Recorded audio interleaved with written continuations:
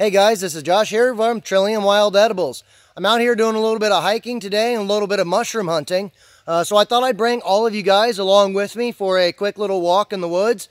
And maybe we'll see some awesome mushrooms, like these awesome pear-shaped puffballs that we can see right here on this log right here in front of us. These are pear-shaped puffballs. And they are related to the giant puffballs that you would normally find in your lawn or in other similar areas. They're also related to the gem-studded puffball. Believe it or not, these things actually are edible. And they are quite delicious if you can get to them before they start to spore out. These are a little too old, as we can see. The cap is sunken in a little bit. And we can see these little holes. Like if I push this, you can see that little cloud. And that's all the spores right there. At this stage, these are not edible. These are not safe to eat at all at this stage because they have spored out. And this spore that comes out is, believe it or not, toxic. It's okay if you get a little bit of it. You're probably going to get some anyways. But one of the ways that people used to use these spores is they would take these to stop nosebleeds. They would take these pear-shaped puffballs and put the hole right under their nostril and they would squeeze it. And all that dust, all that spores, all those spores would come up inside of the nose to help stop a nosebleed. But it actually causes a respiratory illness and a respiratory disease. So do not do that. Do not do that. I repeat, do not inhale these spores. Though it is quite fun whenever you're out there to just go poke. But some of the interesting things about the pear-shaped puffball is they grow in large numbers like this, versus the gem-studded puffball usually will grow solitary or in maybe groups of 2 or 3. And the good thing about these pear-shaped puffballs growing this way is that it's actually pretty easy to collect a lot of them for food if you get them in the right time of year. Another really cool thing is we can see this log that they're growing on right now. These pear-shaped puffballs will grow on this log every year until it can no longer support them. So if you're walking out in the woods and you see these, make sure you come back the next year or even a little bit later in the fruiting season, and you might even find some more depending on the weather. So I thought I would show you guys these real quick. So let's continue our walk and see what else we find out here today. Well, I literally just turned around and here we can see some more. We can see this one's already opened up. This one feels like it's getting a little soft. This one feels all right. I don't know, I might take one of these and cut it open in half to see. But if we look over here, we can see some more of these pear-shaped puffballs growing out of this log. But you simply want to take the pear-shaped puffball off of the log and then cut it in half so you can see the inside. And we can see here the inside of this is brownish green, so this one is bad.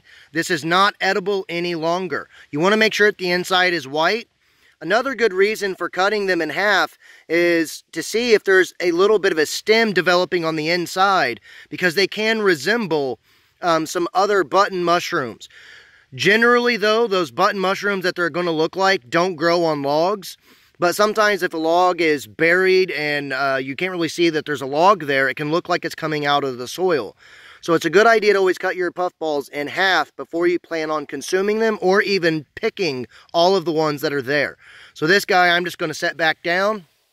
But because that one is spored out and by the texture of them and these little dark spots that we see in the center starting here, these are too old to pick. They are a bit fresher than the ones we just looked at about a second or so ago. But keep that in mind with these puffballs. So a couple of quick little tips if you're looking for the gem-studded puffball or the pear-shaped puffball this time of year. A really good tip to keep in mind is to look for mature growth oak forests. You want old growth oak forest because there's usually not a lot of stuff on the ground, a lot of plants growing, a lot of different brambles and briars and things. The forest floor is normally rather cleared out, and it's just a bunch of dead leaves, some leaves and sticks, bare soil and moss. Those are the types of places that you really want to look for. And this type of environment that you can see behind me is perfect for it. You know, right here we can see if we look out that the forest floor is actually pretty cleared off. It's very open, very easy walking, and it's also a lot easier to see what type of mushrooms that you're looking for. Also in these environments, you can find boletes growing here in this type of environment as well. It is bolete season right now, so maybe I'll find some, maybe I won't. Some other mushrooms you're probably going to find are going to be, for example, you might find fall oysters if you find a tulip poplar tree that's in the area. You might also find Amanita mushrooms of various types. So this area is a really good area to look for. Also, with these big oak trees around, it's possible to find Hen of the Woods or Maitake mushrooms. So I'm just continuing walking down this little old logging road here. There's a trail that this connects to, I don't know, probably about 300 feet from where I'm at right now.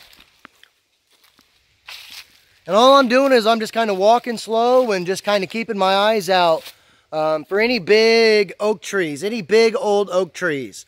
That's one of the best things to look for this time of year. Now also, I should mention that yes, acorns are dropping right now. This is usually what I call the first flush of acorns.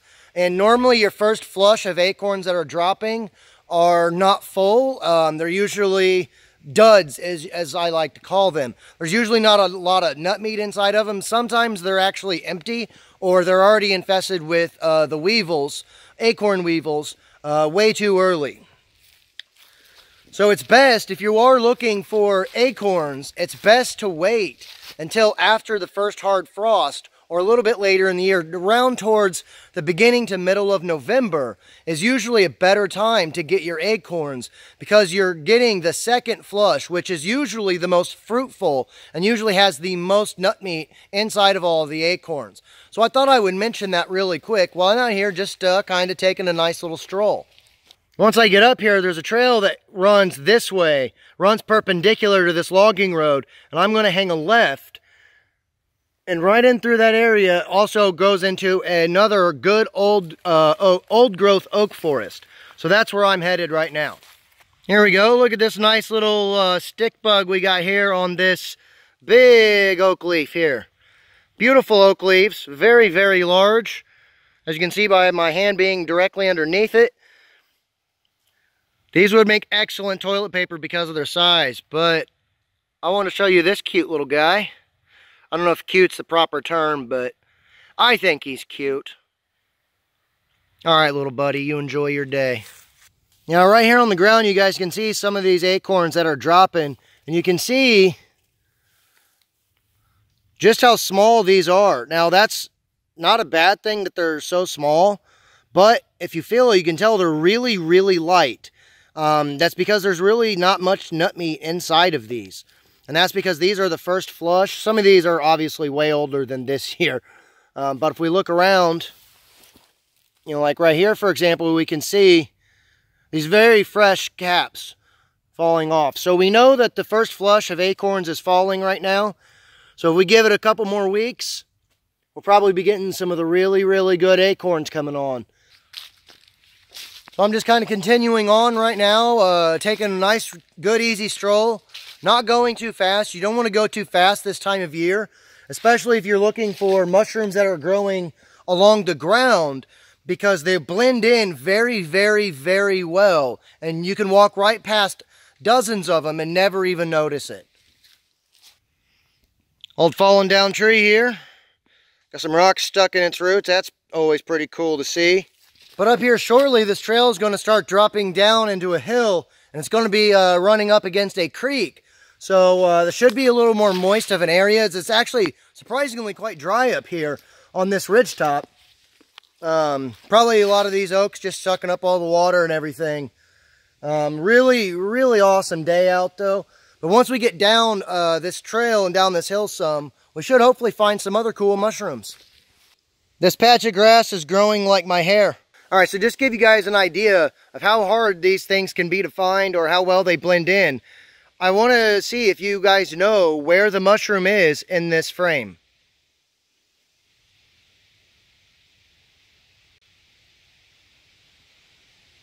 By turning it upside down, looking at the pores, and by looking at the top, this looks to be a species of bolete. Obviously very, very old, not one that you want to eat. One of the ways we can tell it's really old is just by obviously looking at the underside and how dingy brown that is, especially with all those little brown spots everywhere. This guy is a little too old. But also, if we look at the underside of these pores here, we can see just how big each one of these tubes are. Whenever you're going for a polypore mushroom, you want to make sure that the pores are nice and tight. You don't want them to be too open like this, and you definitely don't want the underside of your boletes to be this dingy and stained. This guy is really old, but a good looking mushroom nonetheless, or at least it was at one point. And then right over here, just, I don't know, maybe 6-7 inches from that, we can see this old coral fungus growing right here. These things are absolutely cool. They're called coral fungus because they look just like coral. Really cool. These things can get quite large too. These things can get up to several pounds if you're lucky and you find a good one at the right time of year. So I thought I would show you guys that awesome little mushroom.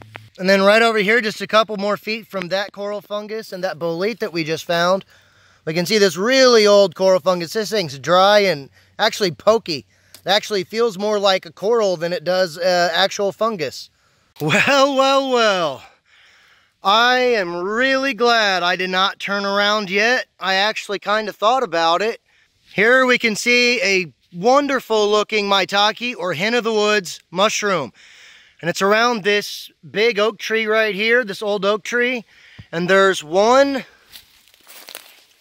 2, 3, 4, 5, 6. There are 6 of these Maitakes here growing along the edge of this oak tree at the base. See, this is a really, really good, this is the type of oak tree you want to look for, guys. Absolutely amazing find. These are looking really, really good. And right there is the highly poisonous Amanita mushroom. Do not eat that guy. I know it looks like a yellow version of the Mario mushroom, but trust me, it will not give you superpowers. So whenever you are looking at your Maitakes, before you harvest them, there's a couple things that you should keep in mind. One, you want to see if they have started sporing out. If we look right here, we can see this mushroom is already spored out. If we feel the top of it, feels rather tough and almost wood-like. So this guy is a little too old.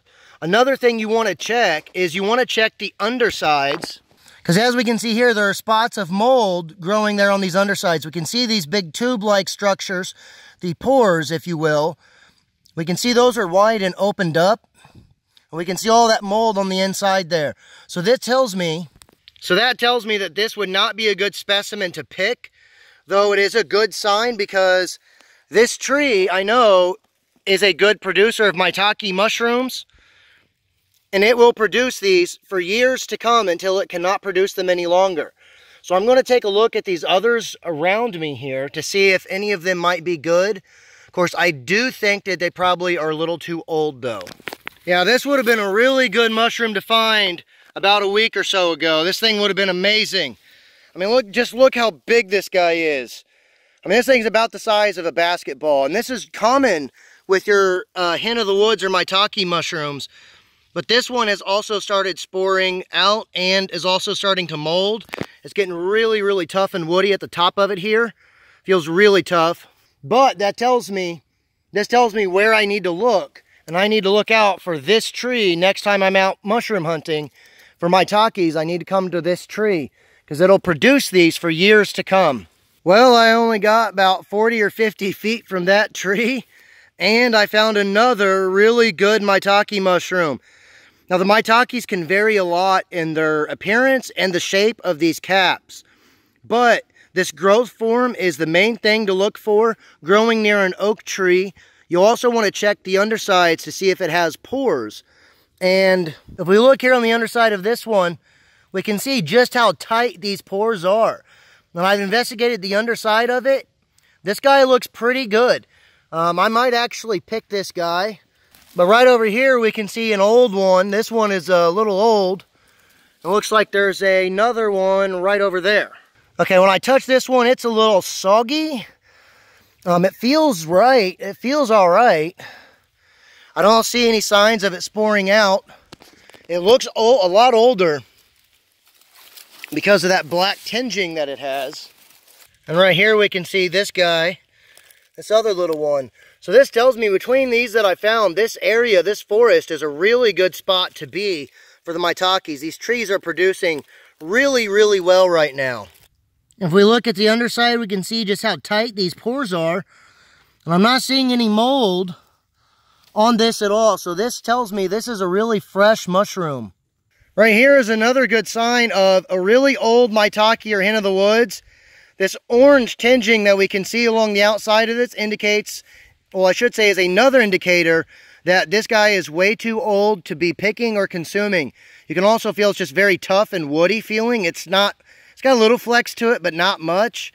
If we look inside, we can see the flesh isn't perfectly white, and we can see these pores. We can see just how big these pores are. So this guy is really old. It's not an edible specimen. But again, it's another good indicator that this tree, and a lot of these trees out here that I'm seeing right now, are just really, really, really good producers of Maitakes. I've been looking for another good Maitake spot for a while, because a few years ago, my Maitake area was logged, so they cut down those oak trees. So I haven't been able to get any for quite a few years. So to harvest your Maitakes, all you need to do is cut them at the base above the ground level, and then cut off any spots that you can see. Like on this one, I picked off the spots that were kind of bad. But if we look really close here, look how nice and white and tight all that is. This is a very beautiful, beautiful specimen of Maitake or Hen of the Woods right now. This thing is absolutely gorgeous. It's pretty good size, about the size of a soccer ball almost. It weighs, I'd say probably about 3, maybe 4 pounds. This is a really, really good sized mushroom. And like with any other mushroom, after you collect your Maitake, just put it in a mesh bag, and that way any spores that are in it will fly around and hopefully create more Maitakes. This also allows the mushroom to breathe some. Sorry about that. This also allows the mushroom to breathe a lot, so that way it doesn't get soggy on us whenever we're transporting it home. It's one of the reasons you never want to use plastic bags for mushrooms. It's because they will get soggy, because mushrooms have a lot of moisture in them, especially these polypores. These guys are basically like gigantic sponges. So make sure you keep that in mind. I don't know if you guys can see this, but I've got my mesh bag tied to one of the straps on my backpack, so that way I don't have to hold it in my hand, and that way it's real easy walking. I can just kind of walk around, and I don't have to worry about this guy falling out while I'm walking around. So I thought I'd show you guys this neat little trick that I like to do whenever I do get mushrooms. Something else I wanted to mention about the Maitake, because of how big they can get in size, it's a good idea to dry or freeze them. I like to just simply freeze them fresh. All you do is you pick away the fronds, wash them up really good, pat them dry, and then just put them in freezer bags right into the freezer. Then that way they will stay good for several years, or you can go through the process of drying them out. I prefer though just simply freezing them, because then I can just throw them right into a hot pan and they're ready to eat. So I thought I would mention that really, really quick while I'm on my way back to my car.